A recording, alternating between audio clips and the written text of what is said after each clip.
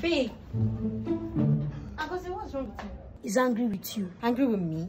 Why? Auntie, my mom invited you for dinner yesterday, which you accepted to come. But you're nowhere to be found. She kept calling. You did not speak nor call back. Who told you? My brother did. It's true I agreed to come. But something very important came up. My mom thought exactly. But she'd have called now. Or didn't you see the missed calls? I did. Like I said, something very important came up. But it's not a big deal. And it's a big deal. Oh. You don't do that to anybody, not to talk of my mom. Wait, did you tell him that it's not a big deal? Yes, I did. Any problem? I guess that's why he's angry with you. That's his business. Enough of all this. Are you hungry? I ordered jollof rice and chicken.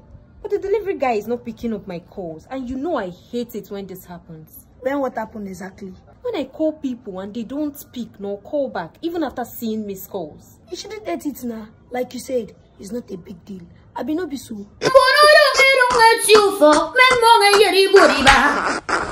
Mono